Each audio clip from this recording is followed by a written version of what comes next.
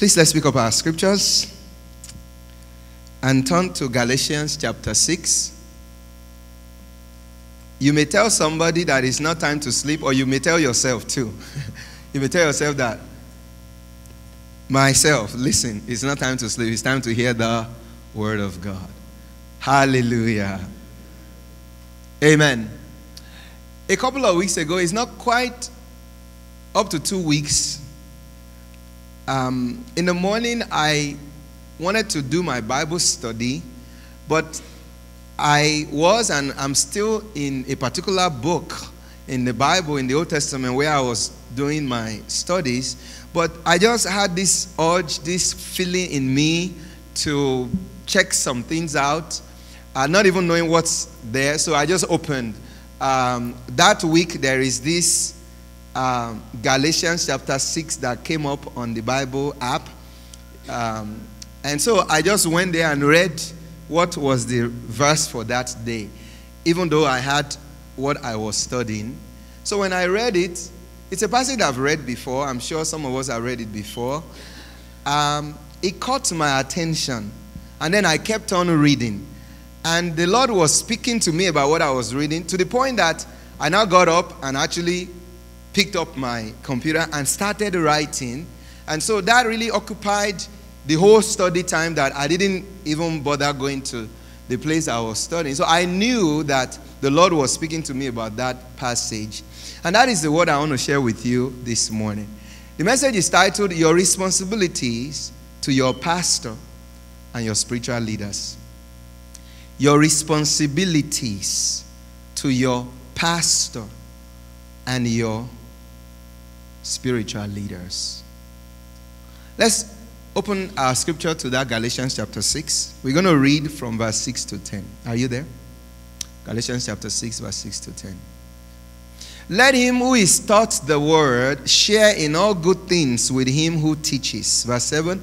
Do not be deceived. God is not mocked. For whatsoever a man sows, that he will also reap. For he who sows to his flesh will of the flesh reap corruption. But he who sows to the Spirit will of the Spirit reap. What will he reap? Everlasting life. Verse 9. Let's read it together. Verse 9 and 10. Everybody, let's chorus it together. We can read on the screen to remain on the same page. Let's go. And let us not grow weary while doing good, for in due season we shall reap if we do not lose heart. Verse 10. Therefore, as we have opportunity, let us do good to all, especially to those who are of the household of faith. May the Lord bless the reading. In this passage, the first thing that I want to bring to your memory or to your attention is the church is the house of God. How many of us believe that? The church is what?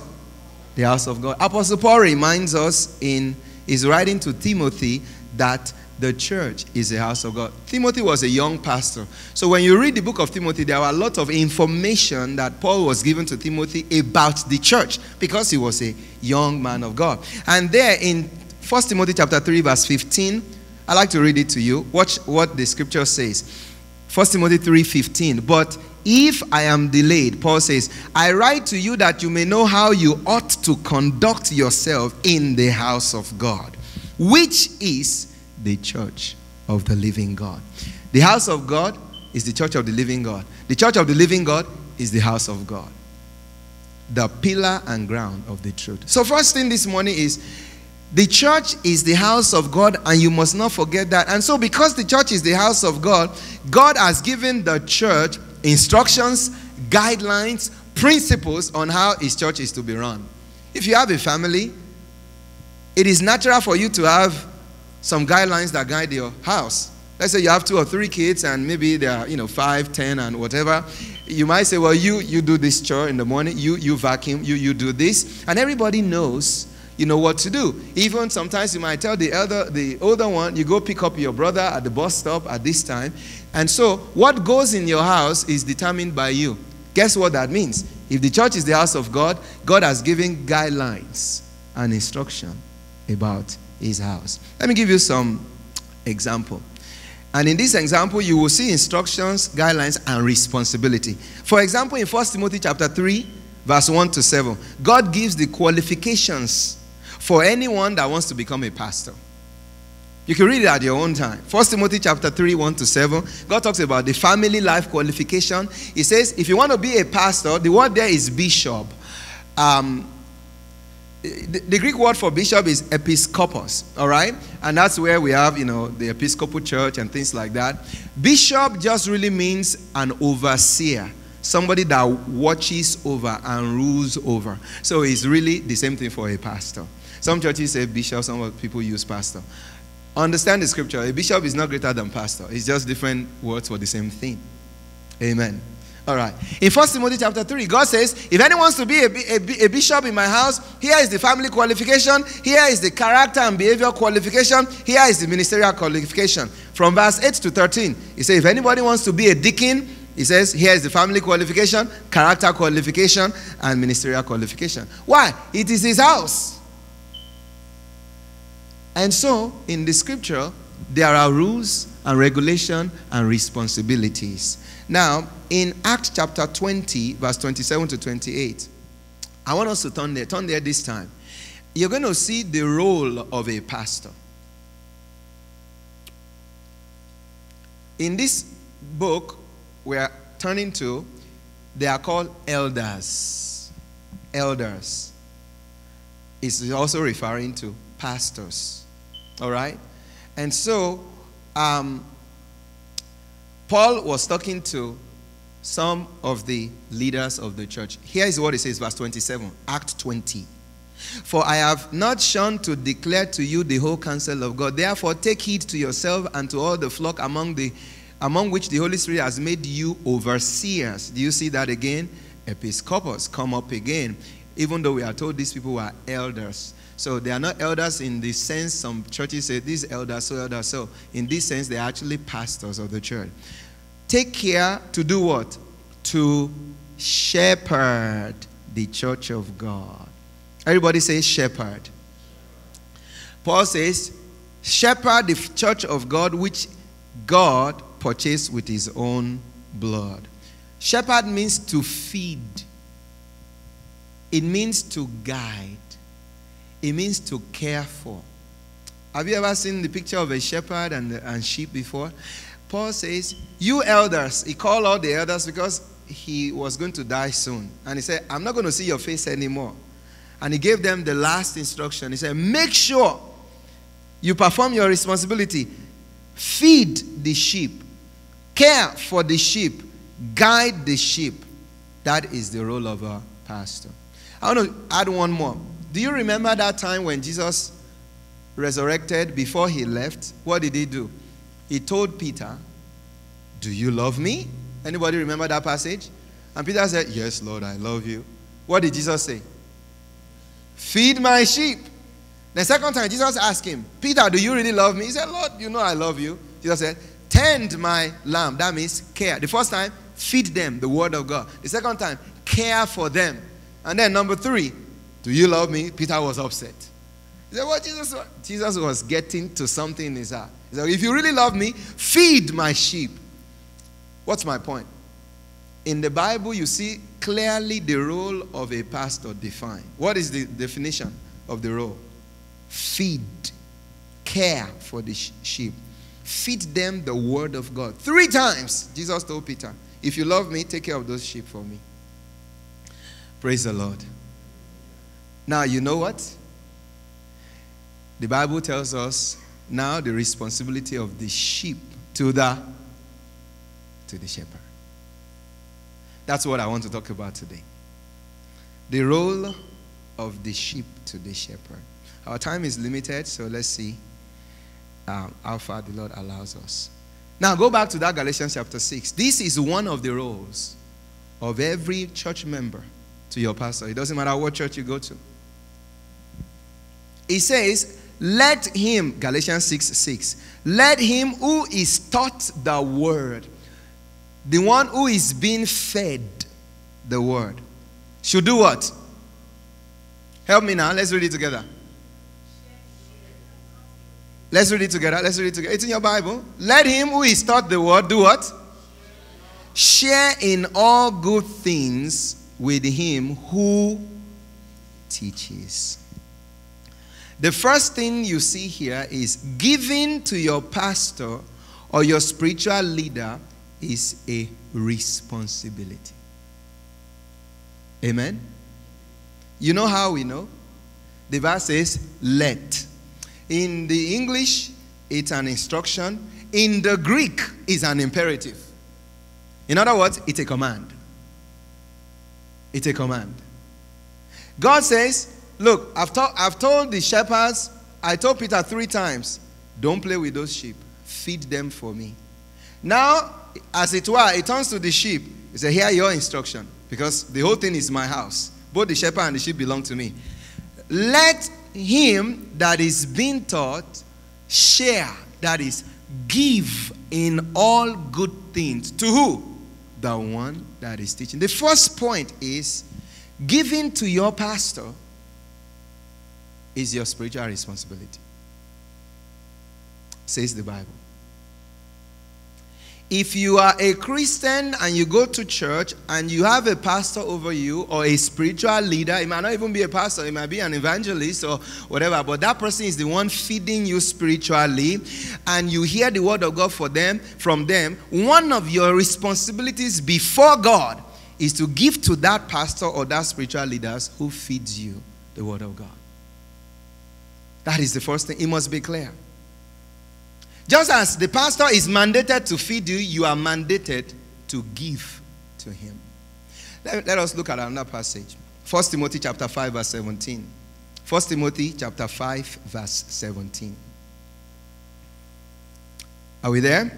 Or we can have it on the screen for us. Watch this. I find it interesting. See, when you study the scripture, everything always connects. Watch this. Let the elders, presbyters, which is also still referring to pastors.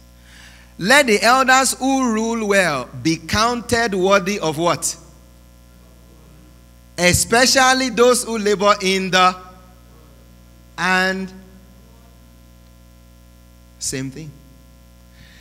Paul says, let the elders who rule well be counted worthy of honor. And if we are confused, so let me narrow it down. Particularly, especially those who stand before you and feed you the word of God. Next verse. Let's read the next verse. What does it say?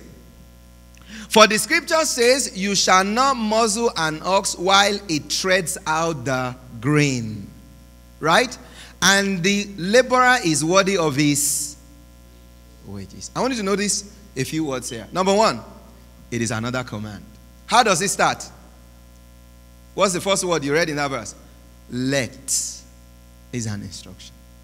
Now, let me confess this at this point. I think it's good. I have read these passages before. I'm sure many times. This will be and I'm sure these passages have been preached many times over in the world. But I want to make a honest confession. I have not actually had it taught this way that I'm teaching it, and that's not to mean it has not been taught. I just haven't maybe put myself in a position to hear it. And secondly, I have never taught it that way. And so I actually brought my own understanding, my mind to understand that, okay, so I didn't know this. That's just, I don't have to tell you that, but I did anyway. But that is why you study the word of God. You learn. You learn. You learn. So the first thing is that it is a command for every church member. It is a responsibility before God that you give to your pastor or to your spiritual leader. It's not a suggestion, it's an imperative. God commands you. Notice in this passage, it says, it is your spiritual leader's right to receive from you. You know why I said that? Because it says laborers and wages and worthy. How many of us work? How many of you go to work? If you go to work at the end of the week, is it your right to get paid? Yes or no? Help me now. Why? Because you are a laborer. You are laboring and you need your wages. You don't get a gift. You get wages. That's what is in that passage. It said a laborer is deserving of his wages because he's laboring in the word. He said, especially those who labor in the word. Notice that I didn't say it is your pastor's right to demand from you. I didn't say that. Hear me very clearly. What did I say? It is your pastor's right to receive from you. Why am I making that clear? I'm sure other people will hear this word beyond this church. The word of God must be clear. God never commands any pastor and say, well, because you are laboring in the word, demand, you must give me. That is a violation of the word of God. God doesn't say, if a person comes to you and say, well, I'm the one that is preaching the word of God to you every time, I cannot pray for you now except if you go and write a check. That is robbery. God doesn't say that. So it is not a pastor's right to demand money from you, but it is your pastor's right to do what? To receive from you. It is the word of God. Praise the Lord. Is somebody listening to me now? Do you know that the Bible actually calls everyone, every child of God that goes to any church and you have a pastor? Do you know the Bible actually called you a debtor to your pastor? Let me show you. Let me show you. Romans chapter 15, verse 25 to 27. Romans chapter 15.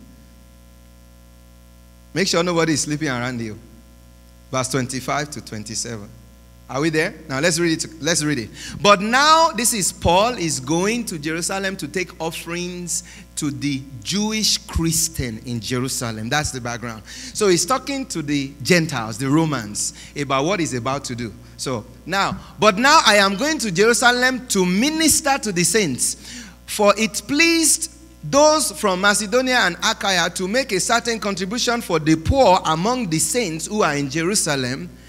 It pleased them indeed, and they are their debtors. Why?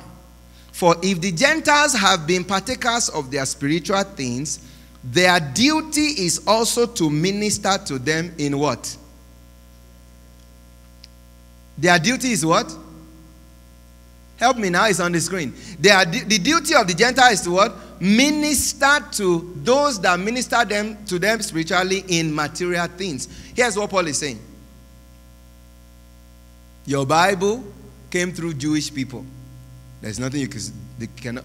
Moses was a Jew. Elijah, all of them, mention all of them, they are Jews. That's just the way God chose it. And all the apostles were Jews. And so Paul was saying, all you Gentiles, you are Christians now, but it is the Jews that gave you your spiritual blessings that you have. God used them, and they are in Jerusalem. Paul says, I'm going there now. Some of them are poor. It is your duty. You owe them because they gave you the spiritual blessing. Jesus was a Jew anyway, so there's no controversy. Even Paul, I'm one of them. He now says, if their spiritual blessing, your Bible, the prayer, the word of God, the revelation of God came from them, you owe them to give them your material things. You are debtors. That's really what the Bible says. You know what that means? When any Christian sits under any pastor, and that pastor feeds you spiritual thing, you become a debtor to them financially and materially. That's what the Bible says. Praise the Lord. So notice the word debtor, duty, minister, material. Material.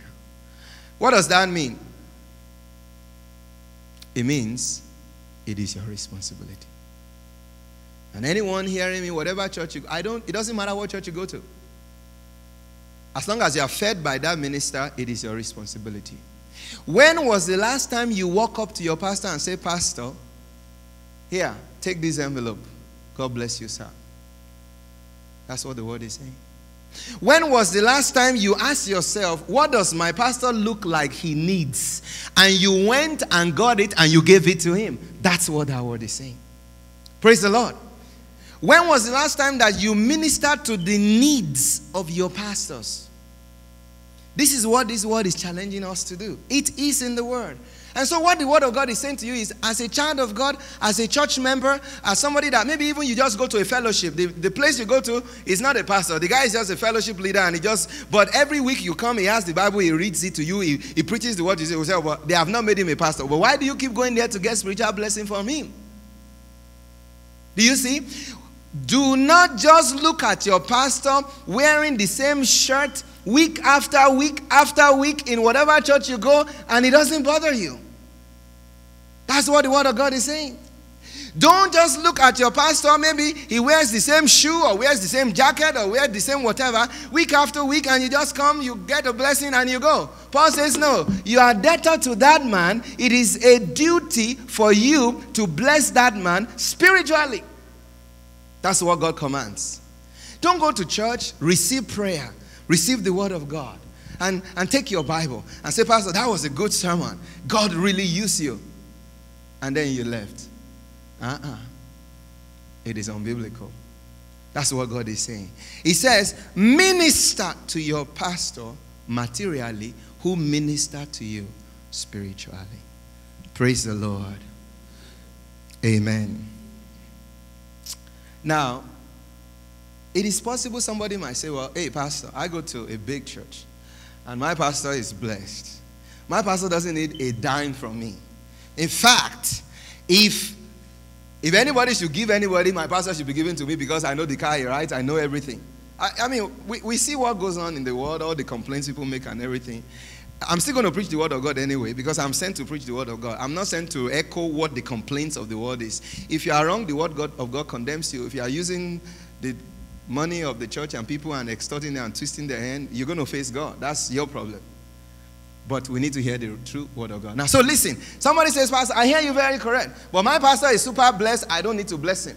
If my pastor is not wearing good shoes, then maybe. But he's wearing good shoes, so why do I need to bless him? Let me give you this illustration. A few years ago, I was waiting on the Lord for something very important. Very important. So I went into 3-day fasting and prayer. Serious, this is not like prayer you pray on the sideline. I really, really wanted God to do something. So first day went, nothing. I mean, God didn't say anything to me, whatever. Second day went, nothing. Third day went. At the end of the fasting, before I would break the fasting, I was still expecting, God, are you going to say something or respond? This is serious. So the third day went, nothing. Not even a dream, nothing. So I was now kind of delaying that before I go eat. How can I just do prayer like this and nothing? So where I was sitting in my bed, I just dozed off. I don't think it could have been more than 2 minutes. I didn't even know when I dozed off. Immediately I dozed off, right there, I went into a dream. Now, listen very carefully. In the dream, I saw this man of God. He's a man of God that I know. In fact, without mentioning him, he lives here in this state with me. So this is not imaginary. Somebody that I know personally, that I saw in the dream. And the man walked into my house in that dream, and he was saying, Pastor, I'm hungry. I need to eat. And he was mentioning what he really wanted. So in the dream, number one, first of all, this person is not somebody that needs anything from me. He's somebody that is blessed. So, but as I saw him in the dream and he said he's hungry, immediately in that dream, I said, oh, I have something for you. In fact, I have that very thing you want to eat. And I went there in the room and got that thing. And as I was giving to him, I woke up. And there is no question. I understood what God was saying. What God was saying. God was telling me through that dream that I've heard your prayer, but take an offering and go and give to that man of God. I didn't have any question. I understood exactly what God was saying. And I texted him and I said, blah, blah, blah, blah. And I sent an offering to him. Why? Listen to me. Your giving to your pastor doesn't matter whether the person has or doesn't have. Did you hear what I just said? This is my personal experience. By the grace of God, I'm a man of God. The person is a man of God. It doesn't exempt anybody. God says, but he's a bigger, like a spiritual father to you. Take an offering. After 3-day fasting and prayer, give it to that man of God. And that's what I did. So when you say, well, my pastor has his jacket is fine, it doesn't look like something, you don't break the word of God. Praise the Lord. It is a responsibility. Hallelujah. Did you know that Jesus actually sent the apostles out and he told them, don't take any money bags, don't take anything? Did you know that? He said, don't take any money reserved when you just go out. Why would he do that? Let's look at it. Open your scripture to Matthew chapter 10, verse 7 to 13. Matthew chapter 10, verse 7 to 13. Amen. Make sure you open your scripture there. I want you to read together. Are we there? All right, verse 13. This is Jesus talking to the apostles. As you go, preach, saying, the kingdom of heaven is at hand. Heal the sick, cleanse the lepers, raise the dead, cast out demons. Freely you have received, freely give. Pause right there. See that last statement? That's why I told you that according to the word of God, there is no place in the Bible where any man of God can stand and say, I want to bless you now, but first come and drop offerings here. It's a violation of the scripture. You know why? Jesus said, the healing that you're going to give, I give it to you freely. Don't charge for it. The blessing and the miracle you're going to give, I give it to you freely. Don't charge for it. If you charge for it, you will vomit that money. That is the problem we're having in Africa and other parts of the places, and all these tricks and everything is completely unscriptural. But I'm going further. So, Jesus says, don't charge. But now watch this. Verse 9. Provide neither gold nor silver nor copper in your money belt. Take nothing with you. Right? Nor bags for your journey, nor tunics, nor sandals. Don't even take extra pair of sandals. Don't take staffs. Don't take anything. My question is, how are these people going to feed? Okay, Jesus, you said when I get there, I shouldn't charge for the word. I shouldn't charge for the healing. And I shouldn't even take any extra thing. How am I going to live? Here's the answer. For a worker is what? Worthy of his food. Verse 11. Now, whatever city or town you enter, inquire in that city and town who is worthy there, and stay there until you go out. And when you go into the household, greet it. If the household is worthy, let your peace come upon it. But if it's not worthy, let your peace return to you. You know what Jesus is saying? Don't take anything with you. Why? Because it is the responsibility of those that I send you to take care of you. That's what Jesus is saying. Do not charge them. I didn't charge you to give you the gift of healing. So don't stand there and say, go and bring me the paper for your car before I heal you. It is sin. But he said, whichever person that I send you to, it is that person's responsibility to put money in your purse, to put shoes on your feet, to put clothes on your back. Everything that you need, they must take care of you because I send you to them without a charge. It is your responsibility to take care of those that share the word of God with you. Hallelujah. So, don't go to church anymore. Take your Bible and go. This is not only limited to this church. Any child of God that is listening to me, it is your responsibility to clothe the man of God over you. It is your duty. It is your duty to shelter the man of God, teaching you the word of God. It is your duty to minister to the need of that man of God. That's what the Bible says. Now, we're just limited on time. I will see if it's possible to compress the other 2 points that I have in the time we have. Now, it's not only a responsibility, it is a responsibility and principle that activates blessing. Praise the Lord. I say what? Praise the Lord. It is a responsibility and a duty that actually activates what? Blessing. How many of us here wants to enjoy the blessing of God? Let me see your hand. I mean financial blessing right now. Yeah, I mean, God is taking your picture. If you don't want, that's fine. That's it. But if you want to enjoy financial blessing of God, let me tell you, how does it happen? Jesus tells us. It has to do with what we are saying. Turn your scripture, Luke chapter 6, verse 38. Let's look at it together. Luke chapter 6, verse 38. Praise the Lord. Are you there? All right. I think it's on the screen for us. Now, no question, the person speaking here is Jesus. Let's read it together. Let's go. Give and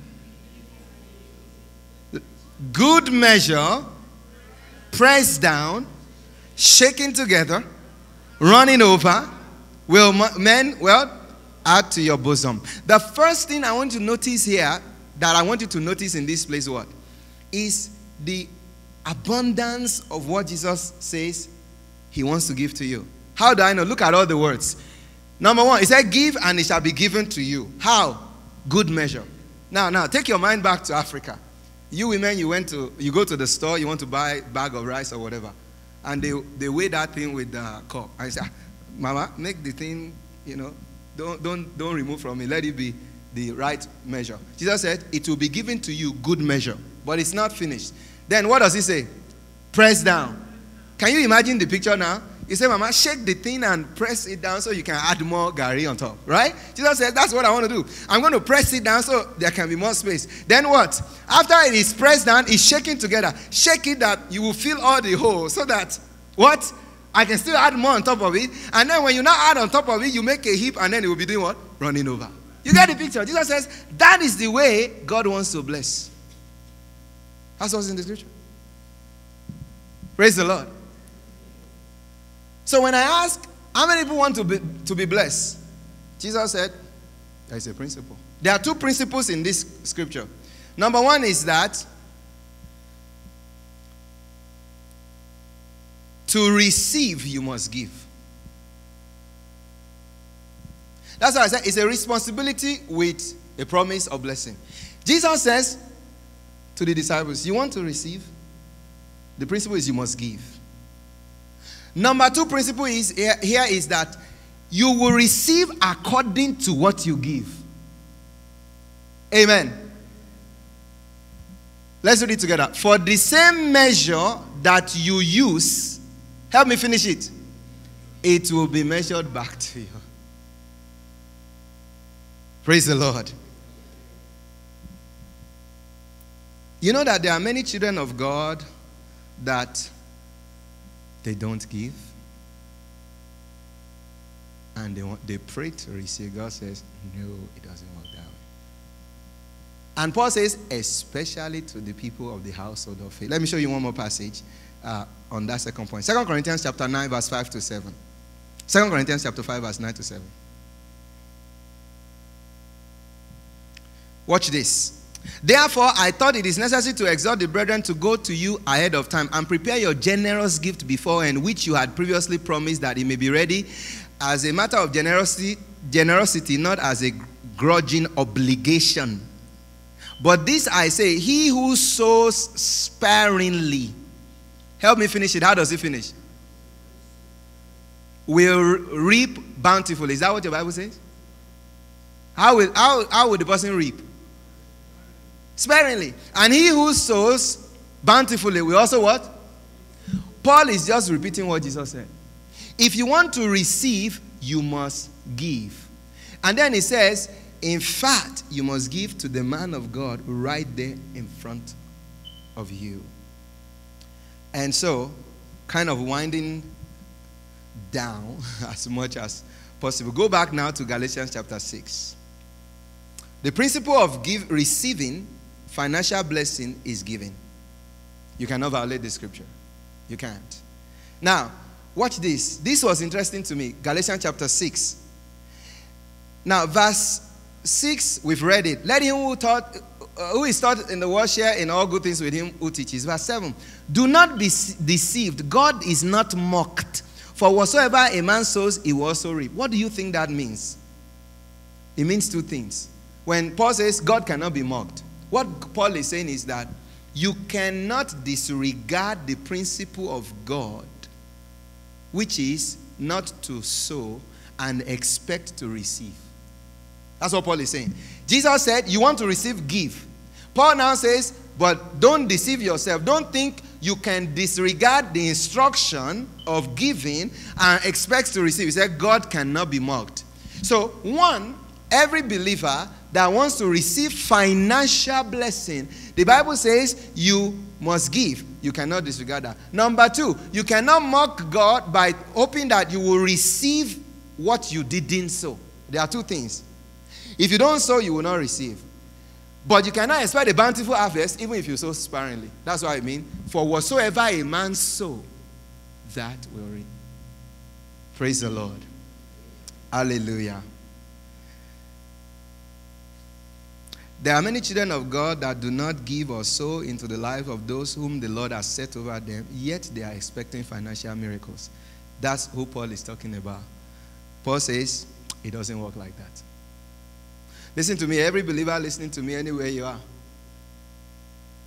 The key to God blessing you financially, one of the major keys, is blessing that man of God, whoever he is, whether he's poor or rich, that God has set over him. That's the principle of the scripture. Did you know that some financial miracles in the Bible that we read, they happen when people ministered to the men of God? Yeah. In the Old Testament, let me share two with you. I might not read all the passages because of time. The first one that I'm sure some of us know is the widow of Zarephath. Remember, the Bible says there was 3.5 years famine. No rain. Everything was dry.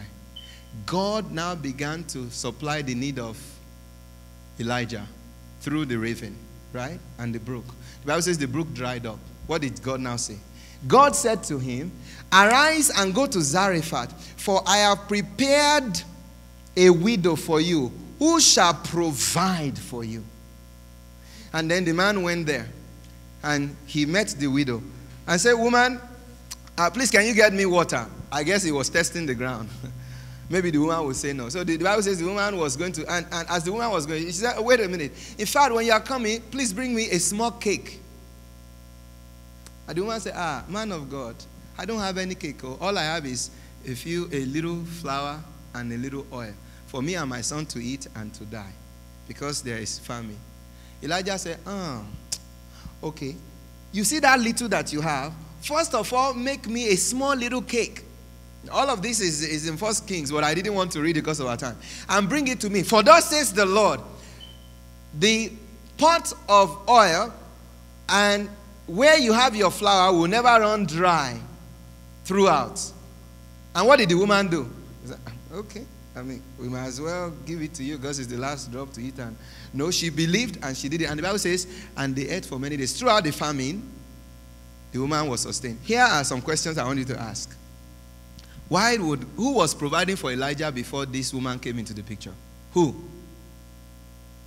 God, through the ravens. Second question, did God run out of resources in heaven before he now sent this man to the widow? Do you think God was no longer able to provide? So number 3, why did God out of all people send the man to a widow? To a widow. Now, if you're going to tell somebody to go get help, would you send them to a widow who is gathering sticks? Why? The reason is that God wants to show us that in whatever situation you may be, the law of giving and receiving still applies. Amen? God said, I'm going to show you, go to the widow. The widow could have said, well, hey, there's nothing. God says, I want to prove that no matter how rich or poor you are, the law of giving and receiving still applies. Number 2, who really was blessed? Was it Elijah or the widow? You know what? God was providing for Elijah. If Elijah doesn't go there, the man was going to be okay. But God says, I want to help that widow out because she will die. That is why God sent the man of God to the widow. What God is saying is that the key to receiving is what? Giving. Amen? Amen? The second example, the Shunammite woman. Praise God. Everybody remember the Shunammite woman? She's not a widow. She was rich. The Bible says affluent. The Bible says she noticed that a man of God, Elisha, passes by.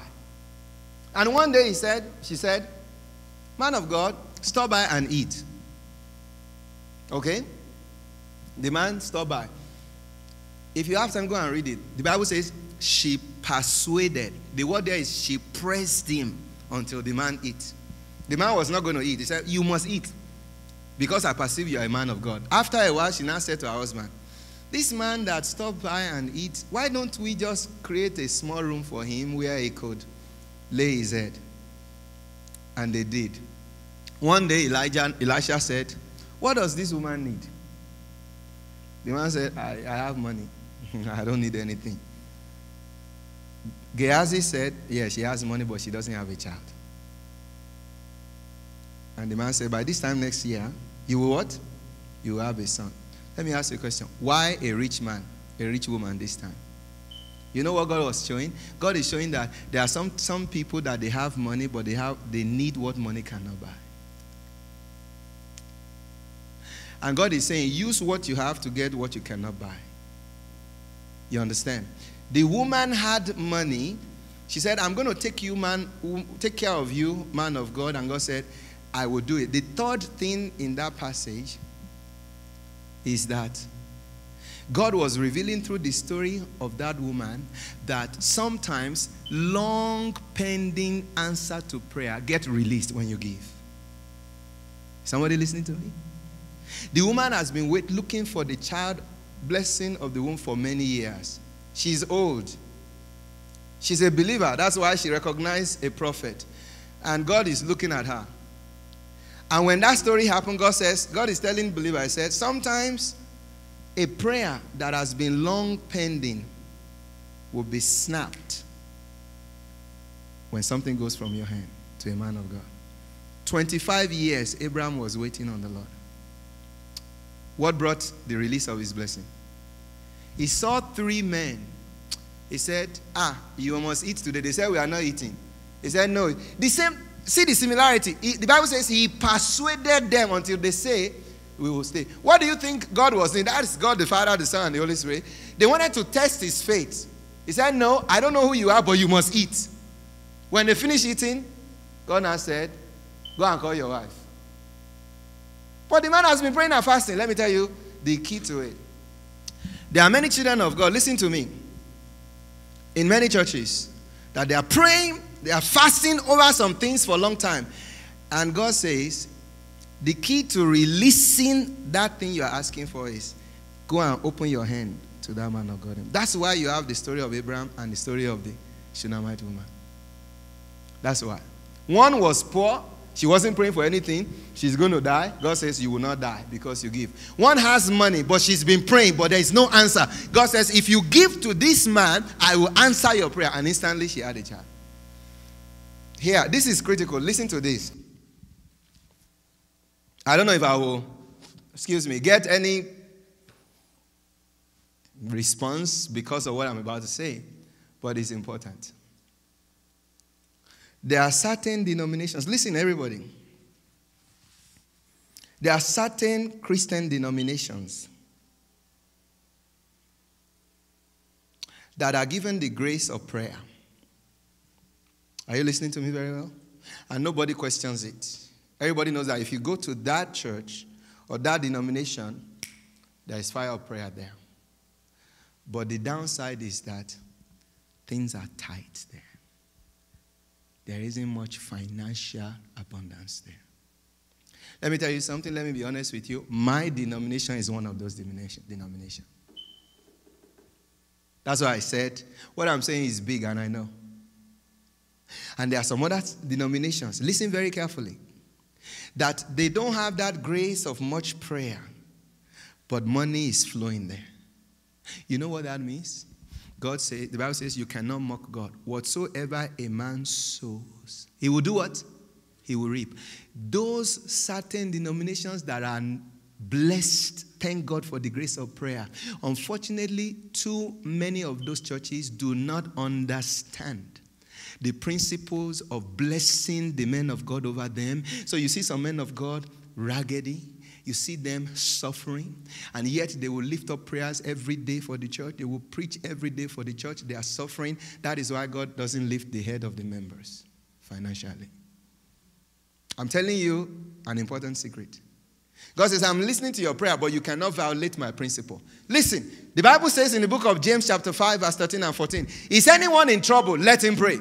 Go and read it yourself. Then it says, is anyone sick? Let him pray. That means when you are sick, when you are in trouble, the answer is prayer. But does anyone need blessing? Jesus says, let him give. You don't pray blessing alone. You give, and then blessing comes. I want to tell us in this church, and any other church that you are listening to me, if you want to be lifted financially, anyone that you have ahead of you as the one that labor in the word, make sure you take care of them. It doesn't need a lot of prayer. God will lift you up. But when you don't, when you pray for sickness, God will heal you. When you are in trouble, when you pray, God will heal you. But when you pray for blessing, it's closed. It's a secret. That's why I told you when I was sharing this word that, honestly, I wish I had it taught like that, and I'm sure it's been taught, I just haven't heard it. And I wish I had taught it because, let me tell you something, men of God listening to me, if you don't teach your church the principles of giving, you will suffer, your church will suffer. Amen? Is somebody listening to me? I'm sure you've not heard this sermon from me before because I just learned it. Any church, if you don't teach the principles of giving, especially blessing the man of God over you, you will suffer, your church will suffer. And you can pray very mightily. But the very day you teach the church, I'm not supposed to charge you. God doesn't send me to do that. It's a violation. But God says, I should tell you the word of God. You want to be lifted up financially, bless the man. The day your people know that, they start to do that, your church will be lifted, you'll be lifted. That's why it says, God cannot be mocked. Amen. So please, let's help ourselves. And every believer, wherever you go, help yourself. Because it says, thou shalt not muzzle the ox that treads wheat. That means the one working out and laboring on the word. He said, make sure you give him his reward. Then I will open the windows of heaven on you. Like that. So sometimes you've heard it when people say, well, blessings and financial blessing doesn't answer to prayer. There is a lot of truth in there. The two women that I talked to you about, they didn't really pray. They gave. Last example, and you rise up on your feet. Peter, New Testament. The Bible says he had worked all night. Right? Luke chapter 5. Nothing. What happened? Jesus said, well, can I use your boat? He said, okay, you can use it. When Jesus was done, what happened? Jesus said, okay, now that I used your boat, launch to this side. There was too much abundance. Everybody says, Philippians chapter 4 verse 19, the Lord shall supply all our needs. Go and read it. The verses before, Paul was thanking the church of Philippi. He said, you have sent for my needs. Over and over again, you took care of me. Go and read it. Philippians chapter 4, maybe starting from verse 13. He said, you send for my necessity. Not that I need it, but I seek the fruit that will abound to your account. He now says, because of that, therefore, my God shall supply all your needs according to his riches in glory. A lot of times we quote that verse, but if you leave everything else, Paul says, no.